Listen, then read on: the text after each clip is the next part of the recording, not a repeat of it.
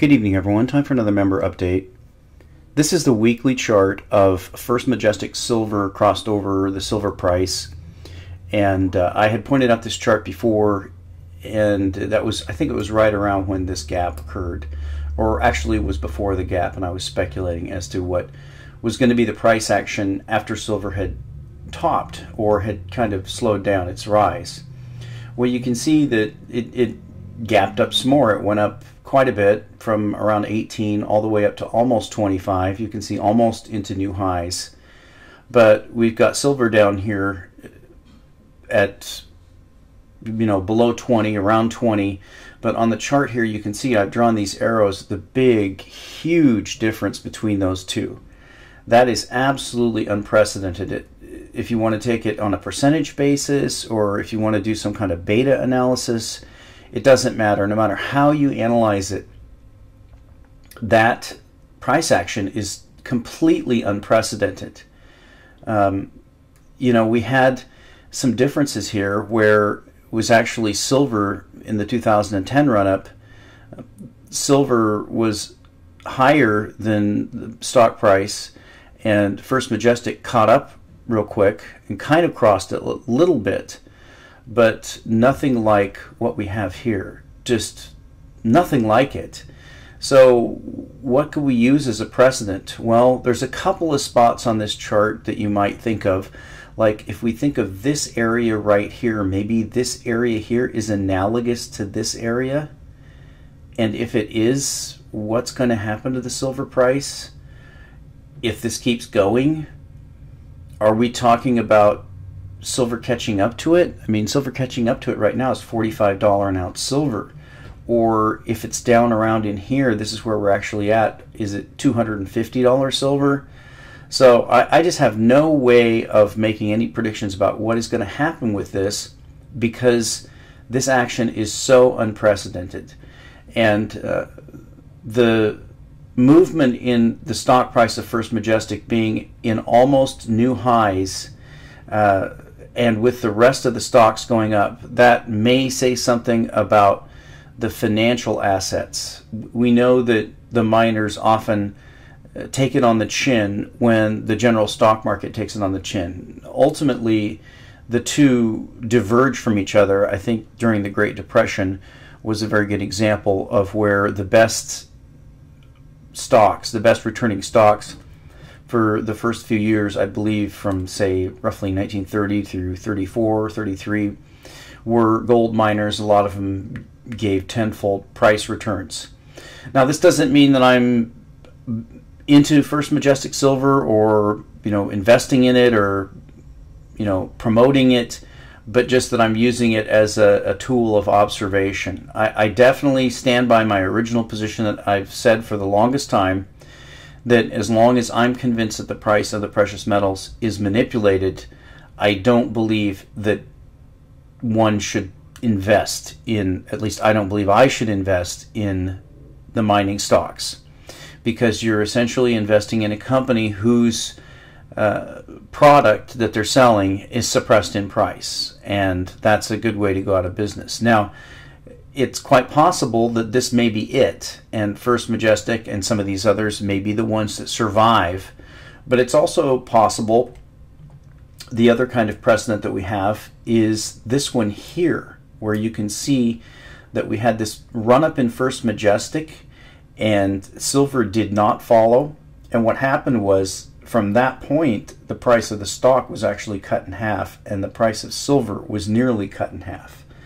So what price does that project? That actually is going to project probably a $10 First Majestic price, maybe $12 First Majestic price, but that could actually project a $8 or $10 silver price if we get some type of financial collapse, the stocks completely collapse, and then the precious metals and some other assets follow. So I don't know what the result of this chart is going to be, but I feel it's going to be fairly explosive when it resolves itself in the direction it's going to go. Now let's look at the debt to the penny. This is something that we're going to consider when we're looking at the pensions. We're going to revisit the pensions tonight, but this is the thing I check all the time to see how much the debt is growing. You can see I go exactly a year ago and then where we are today. Exactly a year ago we were at 18,151 trillion, and you can see we're at 19,385 trillion. So we're still tacking on $1.2 trillion worth of debt every year on the national debt.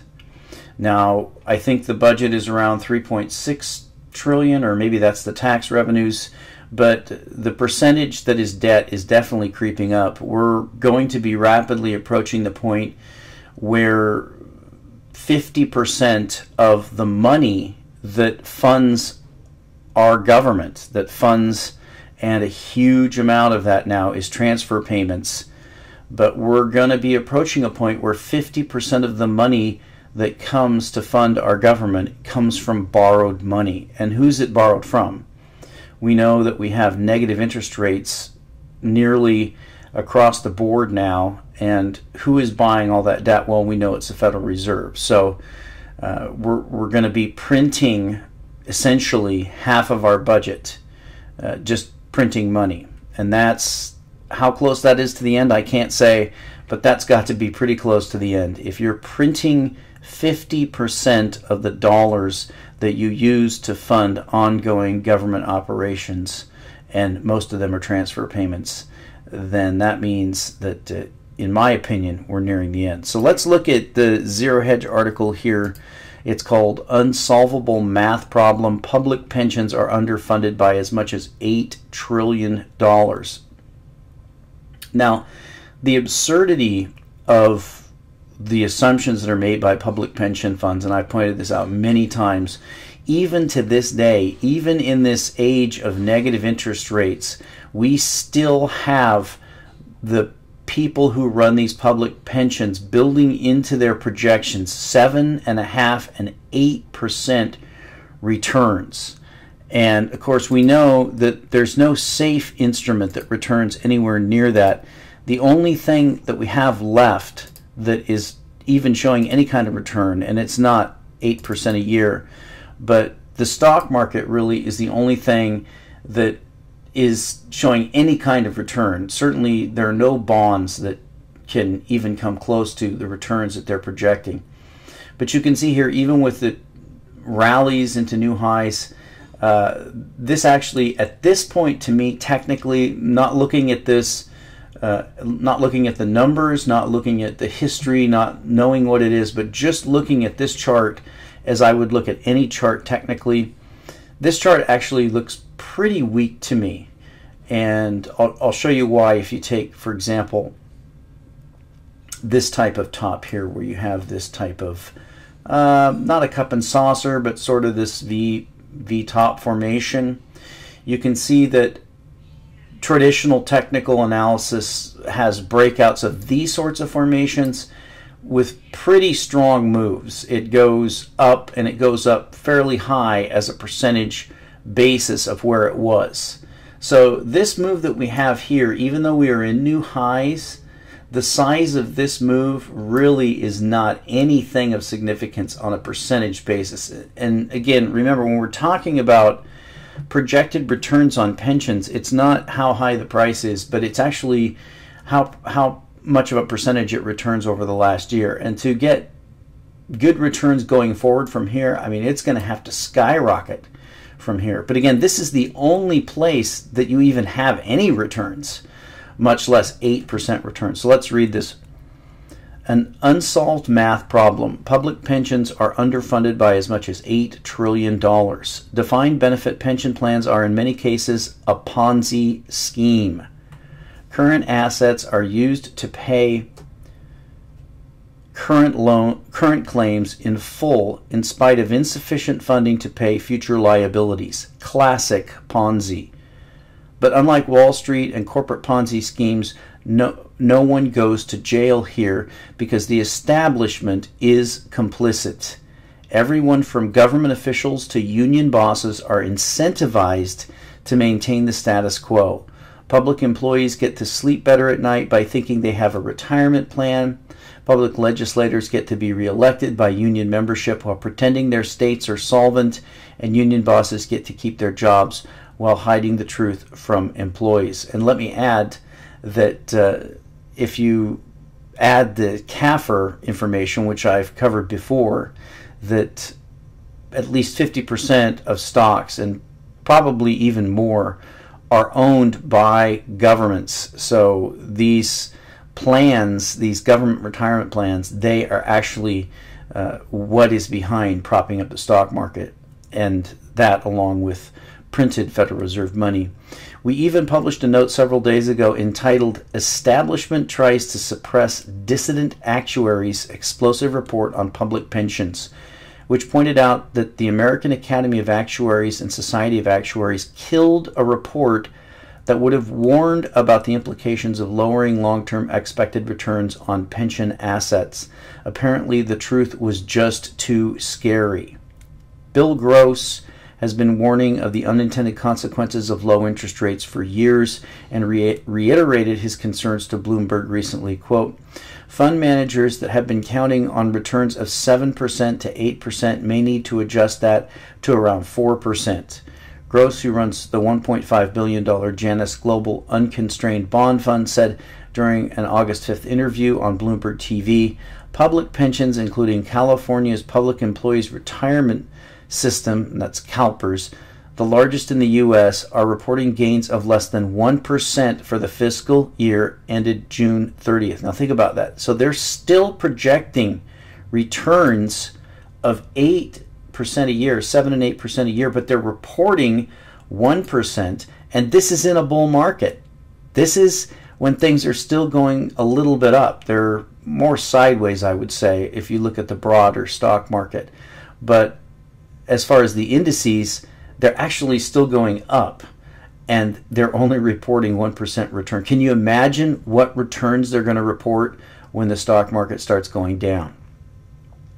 To our great surprise, certain pension funds are finally taking notice.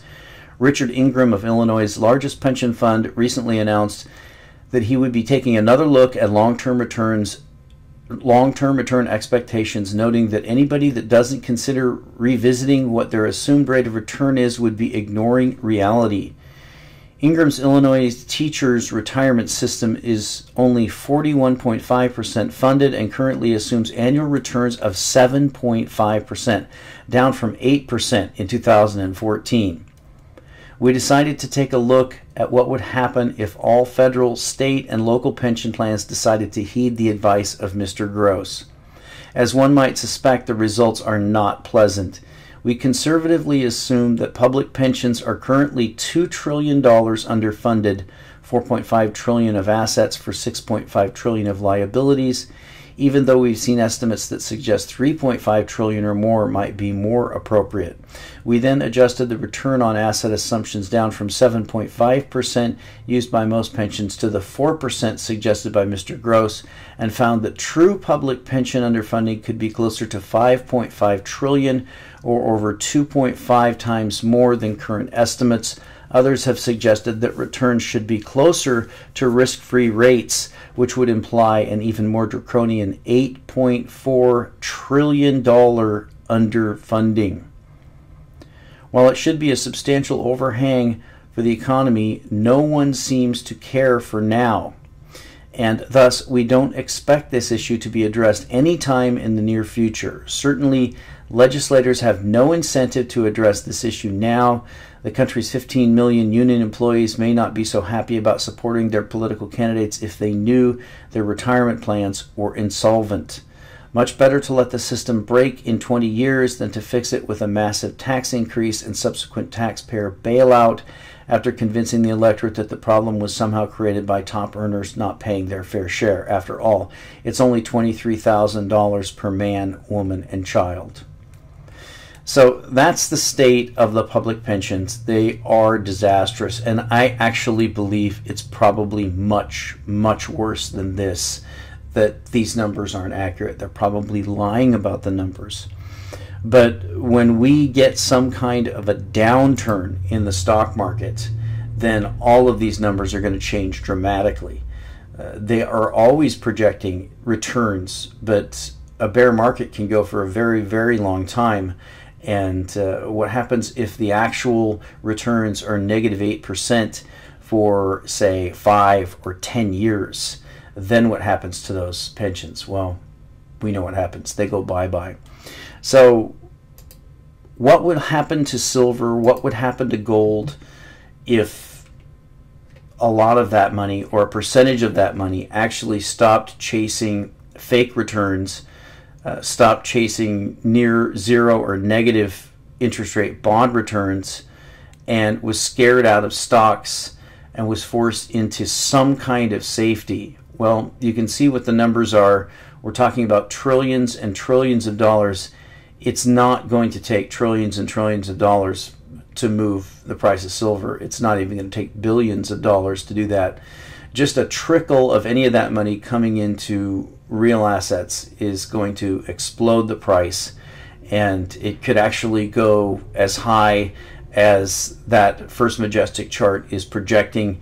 If that's the beginning of the upward move, say a projected price of maybe $250 an ounce silver, that's quite possible. It wouldn't take that much money to come into it to give us a move like that. And we'll talk to you next time.